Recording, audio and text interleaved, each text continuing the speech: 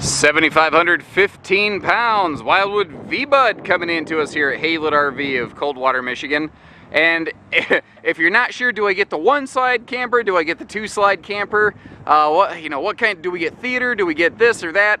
This is the one that gives you the function of a two slide RV in one RV. It gives you a cargo bunk garage. It gives you seating and bunk furniture configurations that can be reconfigured within seconds on the fly. So two different people could buy this same camper for wildly different purposes and applications. It is what I call Swiss Army camper. It only does everything.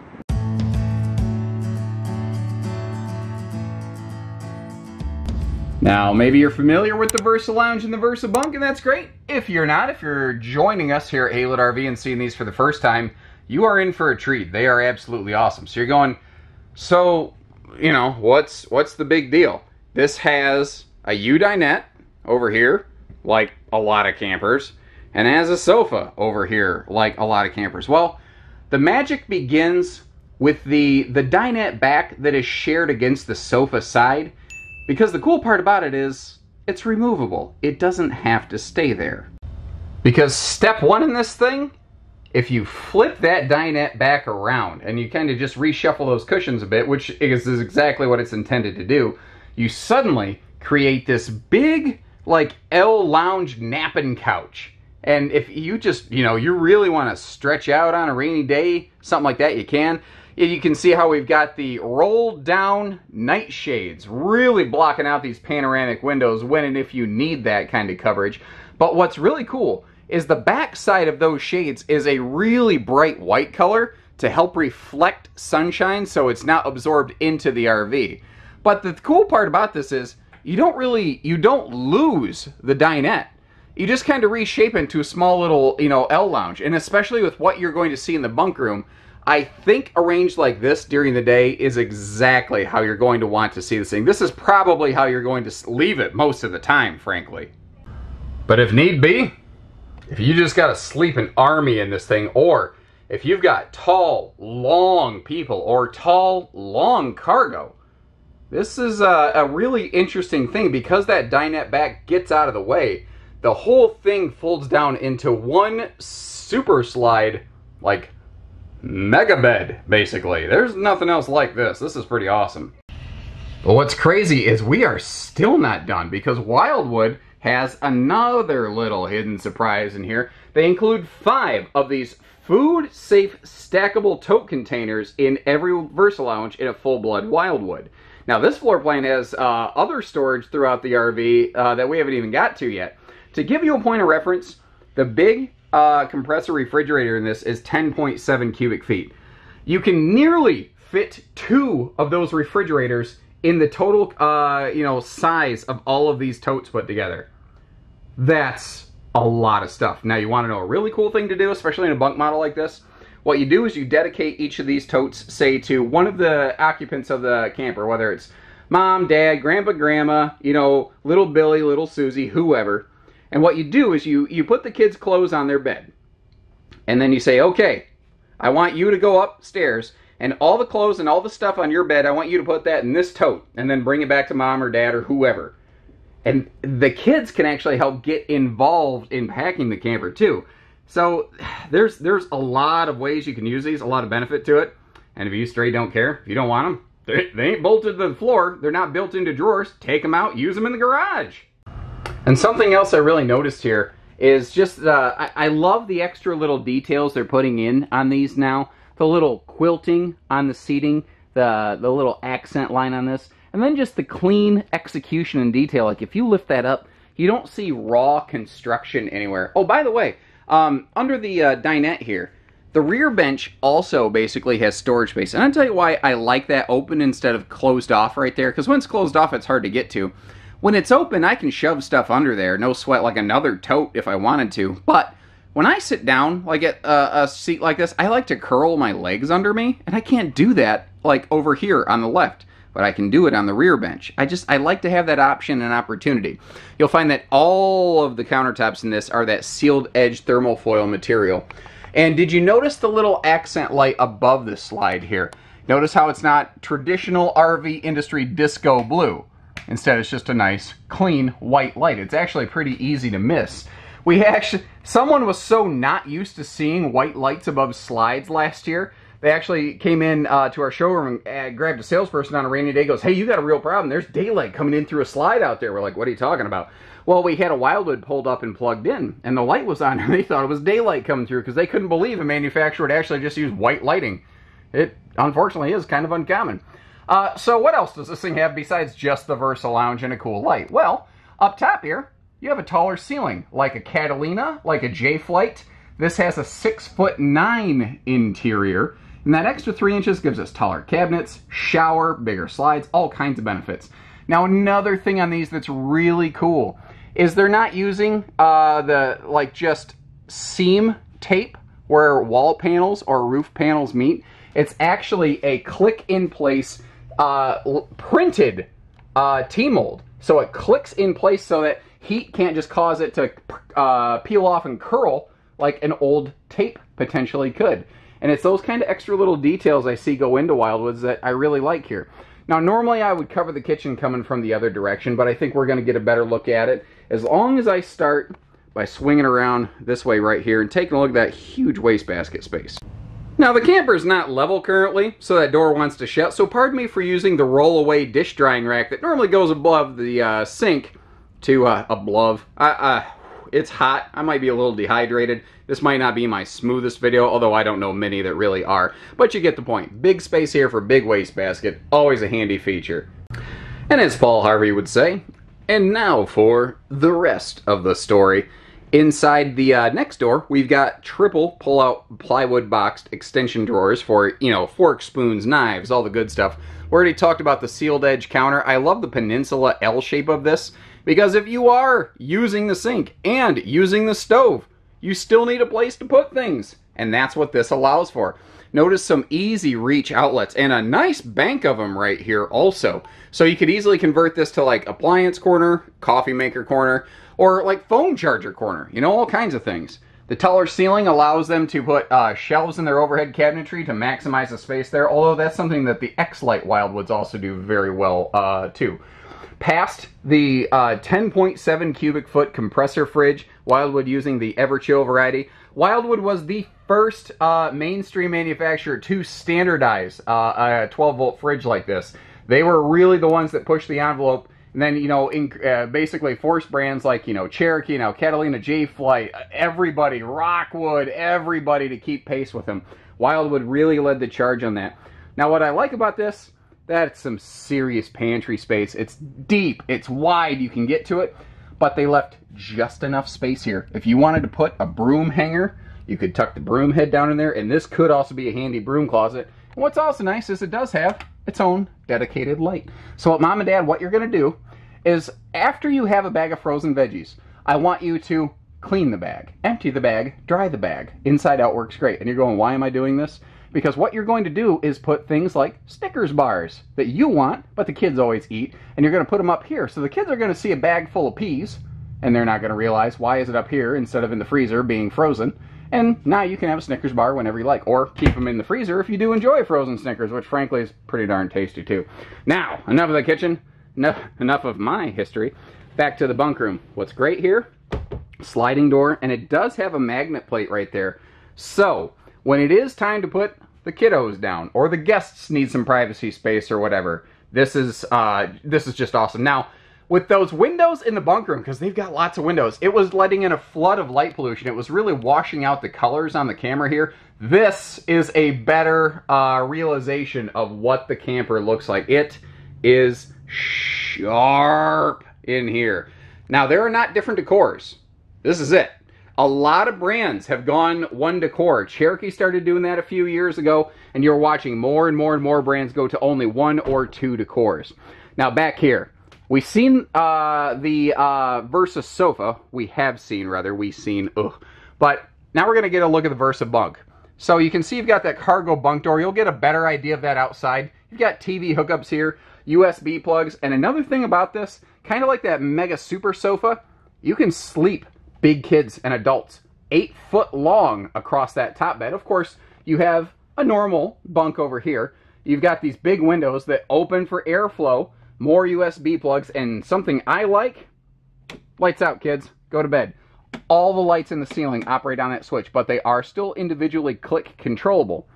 And here's something else. Instead of a bunk, this has a camp queen bed. This has 2 queen beds in it.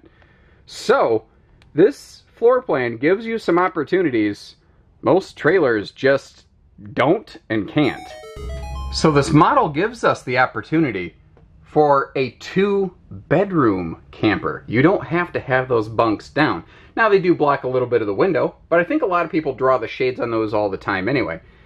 I'm not saying it's the perfect solution. I'm saying that it can be functional.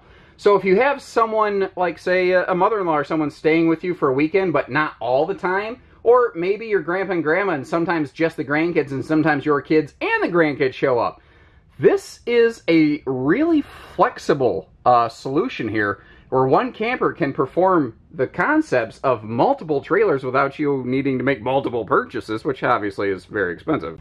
But we're still not done. Surprise! Because the VersaBunk can also convert into just a daytime lounge. It basically converts into a second miniature living room, and it becomes kind of like a 2-slide bunkhouse, but it only has the cost of a 1-slide bunkhouse, and that is one of its strongest aspects right there. That's something a lot of people love. But it's great too, if you get right down here and look under it, you see that there's all sorts of room for more totes and duffel bags. And did you notice over here in this like dresser cabinet, because it's so darn deep, they went ahead and said, you know what? Load it up, do more of those storage totes. It does a lot of things. Now, we've really canvassed, I think, the living room and the kitchen areas pretty heavily so far. I just want to give you a good look at everything. On a bigger model like this in a Wildwood at Haylett RV, we will often outfit it with a 15,000 BTU air conditioner. I think that this is enough cubic foot of space, even though it's just 1 slide and it has that nice white exterior shedding off a lot of heat. I think that's a thing that a lot of people are going to enjoy. Now, if you are an entertainment, like TV-focused family, that's another area where the VersaLounge in, you know, actual lounger mode is awesome, because directly above that electric space heating fireplace, which is above the clutter-cutting shoe garage, right next to a coat hook hanger, smart things that really don't cost a lot of money, this is where you would be mounting a television. Now, you could probably, you know, spend $4, $5, $10 on a flat mount TV, or you know, you could get a $10 to $20 swing arm mount, you know, off Amazon, or maybe we have some on the shelf here at Haylett RV and get you going. What's nice is if you don't care about entertainment, it's still a nice clean looking wall. And that thing down here, we call it a fireplace, this electric space heater giving us tons of propane free heating, is a very handy welcome thing. And notice how they're also including these handy little feed plugs. So if you do want to run, like if you plug in, because this soundbar right here does have an HDMI plug on it. If you, you know, plug in like a Blu-ray player, or you just have a, you know, Fire Stick or something, it's just easy to run the HDMI plug up to the TV, should you choose to add one. Something else I like is this hallway light is on a separate switch, so you don't have to like monkey with the entire living room lighting if you just want more of a darkened, private bed bath area. And this is another thing that's interesting on this model. The bathroom is up by the bedroom, and it just, between that, you know, big corner shower and the skylight and the power vent fan letting in a flood of light, once again, it has really washed out the camera. There's just lots of natural ambient light coming in here. We do like to build these with the optional skylight above the shower. That is amazingly not a standard piece of equipment. And what's nice about that is, you notice even a big guy like me can fit in there. And speaking of which, down here by the toilet, if you are a bigger fella or larger lady, you will get along in here just fine, little doggies, because that thing, you can literally like do a twinkle toe leg stretch routine and some twist 'em up bathroom yoga, and you're never going to kick the wall there. Plus, if you notice over here against this far wall, they actually snuck a handy little linen cabinet or a place for some body washes and stuff in there. They've just really nailed it. But as if we haven't seen one thing do enough things, the bedroom. Like, you walk in at first and you're like, okay, so it's a bed with a cabinet above and 2 hanging closets and some windows. Now, first of all, the windows do all open for airflow. That's a detail thing you got to watch out for. And there are, of course, TV hookups against this wall here. but it's all the little details that go into this thing. For instance, I already mentioned the breeze-through windows, but these CPAP side stand pockets right here, you see how there's some household outlets inside the cabinet? And they're all nicely trimmed out so it's not going to be a splinter factory. And the USB plugs are always out there for things like your phones. Or, like, let's say your phone has like a light that turns on when it's charging and that bothers you at night. You can keep it in that cabinet out of the way, but always within reach. All Wildwoods have Camp Queens. However, they leave you tons of room. If you do upgrade 6 inches to a true queen, there's still room to walk around it. And the struts for the easy lift on this plywood bed deck are no joke. You could go to a heavier bed and it will still handle it. Because as you see, I mean, that thing gets right up out of the way.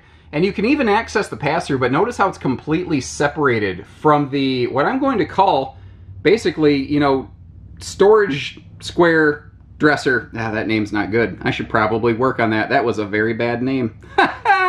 Anyway, kind of like the totes under the VersaLounge. You've got these individual, you know, cube organizer things here, which can act like dresser drawers. You could use them for kids' toys, socks, underwear. This could be your own personal bedroom dresser. There's still yet another shoe garage space under there. But around the corner, ignoring my sweaty running shoe because the camper's not level and this door wants to fall closed on me, look at this. There's more storage in the bedroom yet. Let me get over here a little bit closer. So, I mean, what's this going to be? Overflow pantry space? What would you use this for? And that's actually something I'd love to know, guys. I'd really love your feedback. Do me a favor, leave us a little comment and tell us, what do you like about this RV? What do you love about it? And what would you change? What one thing would you change given the opportunity? And as we step outside there, you know, it's a bit of a windy day. But you can see that door's not dancing in the breeze. You know, it's not dancing on the ceiling. It holds itself in place. Nice little friction hinge door doing the work for us. Outside speakers and a handy little TV plug. If you are so inclined, this does actually have a backer in the wall. There's actually a big chunk of plywood back there. You could install an outside TV mount, but I don't know. I'm spooked personally about drilling holes through my camper. I don't like to do that. I would just, personally, I'd just throw a table over here and set a TV on it and then remove it and stow it away in this huge front storage compartment you're going to see in a minute. But that's just me. And I like what they did here. They kind of have their own little spin on a mini camp kitchen. Cherokee and Wildwood both kind of came up with a similar concept and have a little bit of a different application on it. And I like them both, you know, quite a bit. They both do some pretty cool things. This gives us that extra fridge space outside. You've got the Suburban grill, well, not grill, griddle down here. And these things are great because, you know, if it's you're going to sear your flank steak, have some smash burgers or whatever tonight, they work fantastically. And if you need the little sprayer hose here, it's good for just like, you know, quick little campsite cleanup. My daughter, I would find a lot of use for that camping with her with the bubble machine. She, you know, bubbles are fun. I still like to pop bubbles. Then again, I make no secret about the fact I still have a 10-year-old sense of humor. But I really am a Toys R Us kid, I guess. But also very handy for just general, you know, rinsing off a pan, anything like that. They're multi-purpose. You get the idea. The stable steps over here. This is something that, you know, a lot of things have started doing. It's almost not worth talking too much about it anymore. It is the standard on here, so I don't want to just ignore it. Bigger entry handle. And another cool thing on this friction door, like it's easy to move by hand. They've got a nice rubber stopper right here, so it's not just going to whap against the side of the trailer. But you can see that even flinging it, it doesn't smash itself shut. They're just really good, handy things like that. As we work our way up here to the front storage compartment, you see the little simple side mount solar prep plug. If you do any sort of off-grid boondock camping, I personally think a second battery, because we include the first battery for you at no additional charge here at Haylett RV, but a second battery and a simple side mount solar prep thing, that will give you potentially well over a week, if not close to 2 weeks of boondock dry camp time. You can see this is a wide open, big pass-through, but I love the premeditation here. Like the top thing that you're looking at, that is a twist handle for the strong arm stabilizer jacks we'll see in a second. Now, this is also something that I like right here. It's what we call the Wildwood cordless jack system. So Wildwoods have a power jack option. We don't usually do them here at Haylett RV. It's extra money, and you actually lose stability, and they go slower, and they're noisy, and they eat your battery. I don't like any of those things at all. So these come with the little drill bit adapter that you can use to put your jacks up and down like a NASCAR pit crew. And you see that yellow bar? We'll get a better look at it on a rear jack. That is the strong arm stabilizer jack. If you want this thing to feel like it is on a concrete pad, like on a house foundation, that is something you are really going to enjoy. I do not believe there is a more stable trailer within this class and category. That is something where Wildwood absolutely has the market beat. Every camper, you know, in this class here at Haylets, we have Wildwood, Cherokee, J-Flight, Catalina. They all do some things better than the others. That's why I carry all of them. They're like, over there's Grey Wolf. It's gorgeous. It's cool. But there's stuff this Wildwood does that doesn't. There's stuff that does this doesn't. Every brand is the best for a different reason. That's why we have so many of them here at Haylets, to help you really, you know, be able to choose and have variety right here at one place. You want to cross compare and shop the market? You don't have to go driving around and spend a weekend doing it. You can spend an afternoon with us and leave here with a PhD in camping, my friend. Like, here's a cool thing. This is called Tough Coat. If you get up here, it's harder to see on camera, but in person, if you get up here, you check out the some of the aluminum, you'll actually find where it has an anti-scratch coating applied to it. That's cool stuff. Cherokee does that too, but some other brands don't. There's things that they all do that I like. The little things like the little plug buddy up here on the tongue, and the safety chain hook, so that when you are unhitched, your you know, your stuff isn't just laying down in the dirt. You don't have to wrap it around the tongue. It's premeditated. Stuff has a place. A simple battery disconnect, so that when she's in storage, you don't have phantom drain on the battery. You don't have that 12-volt fridge eating up the battery. We have magnet holdbacks on all the exterior baggage doors to make life simple and easy for you. And Wildwood does have that sectionalized, heated, and closed accessibility. And I love that name, accessibility. The cool thing is here, this is not like new. This is proven stuff here. Instead of that plastic corrugated belly material that everybody seems to have, or the honeycomb thermal pocketed stuff, this is 4x8 sheets of molded, removable plastic. So if you need to drop a panel to service it, you can do that without having to tape a Stanley knife and cut a hole in your underbelly enclosure and then basically duct tape it back up when you're done. That's about the only way to do some small scale service on a normal underbelly. Wildwoods are fully serviceable, and the good news, we haven't really had much of a reason to have to get down here, and it is forced air heated. Now, we were already in the VersaBunk room, but I mentioned that cargo door. That was actually that was the suggestion. I got to see the prototype of this when I did my original Wildwood factory video tour, I don't know, a year and a half ago or so by now.